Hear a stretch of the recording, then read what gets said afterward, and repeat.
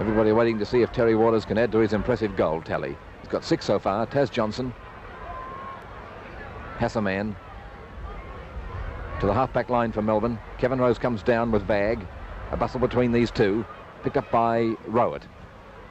Rowett's kick towards Keneally, 22. The other 22 is Ralph Rose, cleared by Melbourne along the wing. It's directly across the centre wing at this moment. 47 is McLean, Kevin McLean, and with the ball is Tyson. McLean most impressive at centre half-back for Collingwood. Tyson evidently far below his standard of play last week for Melbourne today. Wiedemann in the picture. 4 Lord, 28 Fellows, 36 Knox, 22 is Keneally. Keneally ruck roving for Melbourne. Kicks the ball to centre half forward. Ron Reeves, one of Collingwood's best, and they've had many good players in this field today, takes the mark. 5 goals still the difference. 23 minutes gone, and Fellows marks the kick.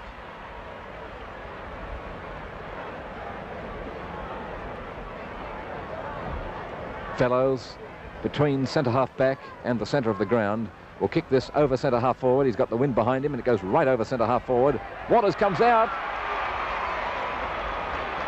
and Terry Waters is proving a sensation for this club.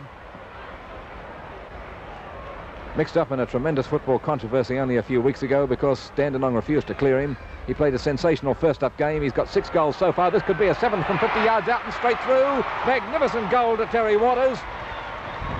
It's Waters' day at Collingwood.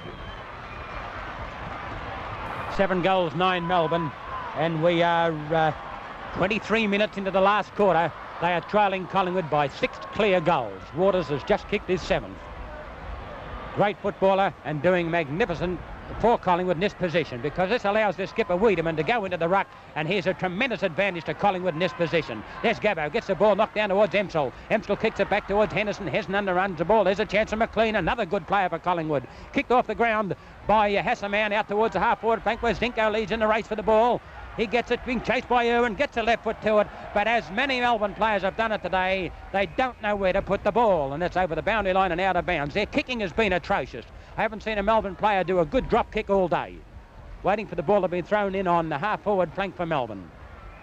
Collingwood players have been finding each other with good stab passes, but Melbourne are not even attempting. And there's Len Mann knocking the ball down towards Dawson, but over the boundary line with Dawson and Irwin in the picture. Now we see the boundary umpire waiting to throw it in. Going for the ball is Len Mann. Len Mann knocks it back beautifully to Barassi. Barassi's caught with it, runs around, gets a left foot, and it's a bad one down towards Ronnie Reeves, and the ball is over the boundary line again and out of bounds. Ball will be thrown in again. We see Gabbo getting set for it against Len Mann. They fly for it. Len Mann knocks it down towards Dixon, but a chance for Errol Hutchison. Errol Hutchison gets it down towards Hassaman here in the centre wing position. Hassaman sends it back towards the centre half forward position, where in front of Tyson, as he has been all day, is McLean. And a very impressive debut for this lad from the Ivanhoe Amateurs.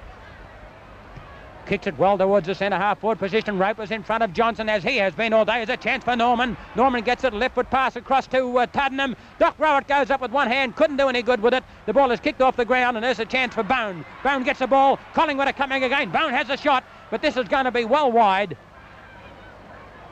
The goal umpire is waiting for the decision. He said it's 1 point to Collingwood, and they go to 13-10, leading Melbourne 7-9.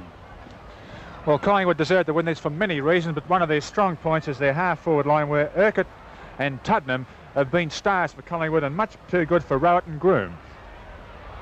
Kick out falls short behind to one of the Rose boys. Ralph Rose has it. Keneally has it now. Ralph Rose evidently was grabbed high, and the umpire's giving him a free kick. Now from here he could score a goal. The wind is certainly worth 10 yards and is coming right behind him. Kicking to the stand goal. The flags are blowing out bravely with a stiff wind. Oh, Waters waiting right back for it. But it's not going to Waters, it's going right through. What a beautiful goal again. Oh, Collingwood back into league play with a vengeance. That was Ralph Rose's first goal for Collingwood.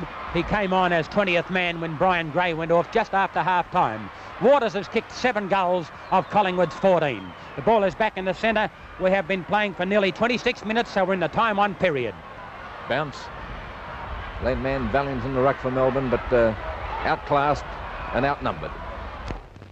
But there's no trouble on this field today for Collingwood. Here they come, they bounce the ball again. There's a chance for John Lloyd to get Melbourne up towards the forward line. Going in for it and holding him is Ralph Rose. John Lloyd is there again, battling on. He can't do any good with it though, and umpire Andrew will call for it, and a siren with Collingwood victors by 8 clear goals. 15-10 to 7-10.